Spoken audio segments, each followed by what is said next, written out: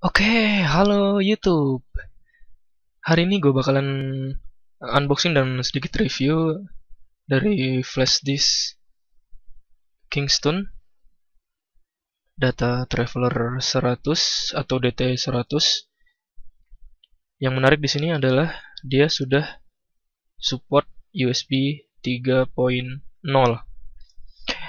Jadi, kecepatan transfer yang diberikannya itu lebih cepat dari standar 2.0.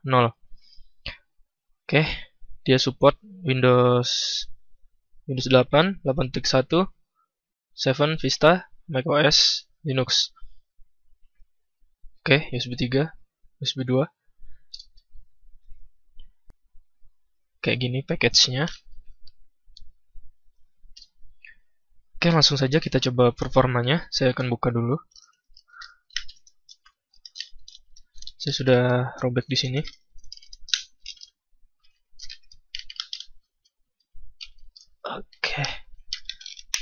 Oke. Ini flash disk-nya.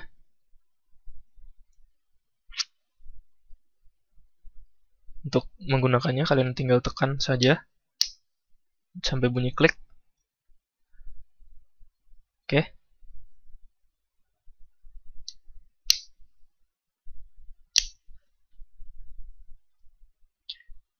Oke, kita akan tancapkan di port 2.0 dulu.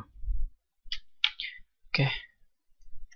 Gue bakal tancapin di port 2.0. Kita coba kecepatannya.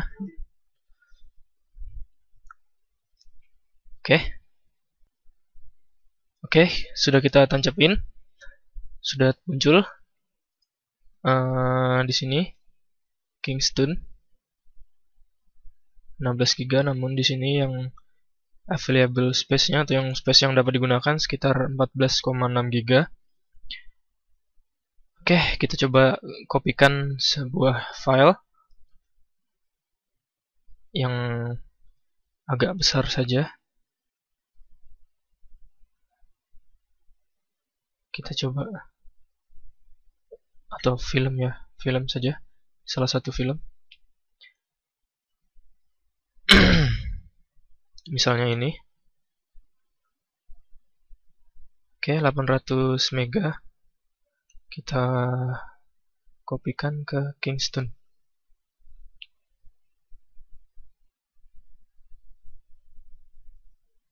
Oke, ini kecepatan di USB 2.0 di Windows 7 64 bit.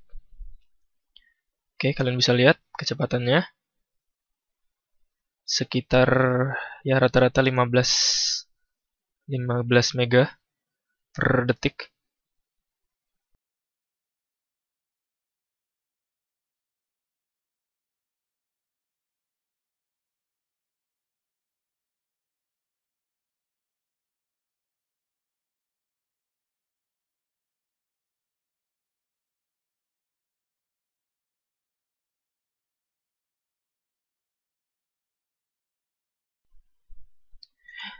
Oke, kita coba. Sekarang kita coba di port 3.0. Oke, kita cabut. Oke, karena port saya di sebelah kanan untuk 3.0, saya akan tancapkan di port sebelah kanan. Oke, sudah tertancap di port 3.0. Biasanya warnanya biru.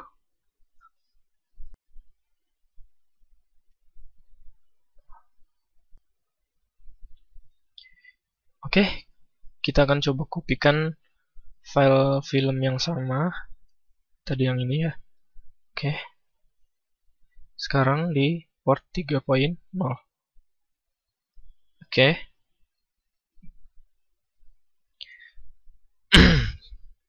Tadi di sekitar 15 ya.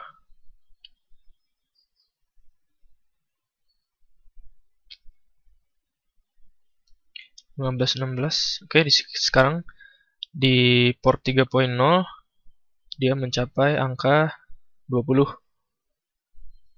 Mbps.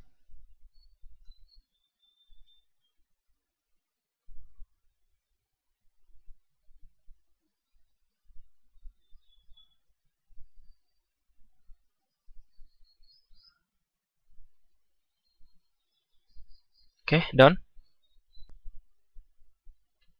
Oke, gue punya aplikasi di sini untuk benchmark flash disk. Oke, pilih flash disknya. Namanya Crystal Disk Mark. Kalian bisa temukan link downloadnya di deskripsi video ini. Usahakan kalian download yang 3.0.3 karena lebih mudah atau lebih simpel. Oke, kita coba sequential aja.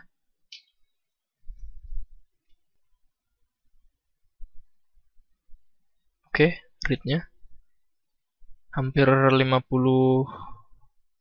MB per second. 47,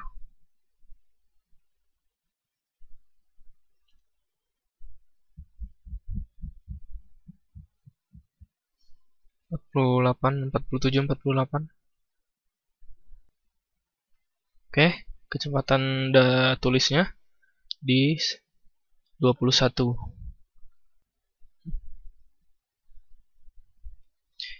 Oke, selesai. Dia punya kecepatan read atau bacanya 48,65 MB per second. Kemudian kecepatan tulisnya di 21.822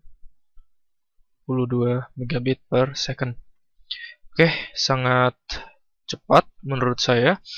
Hampir menyamai hard disk.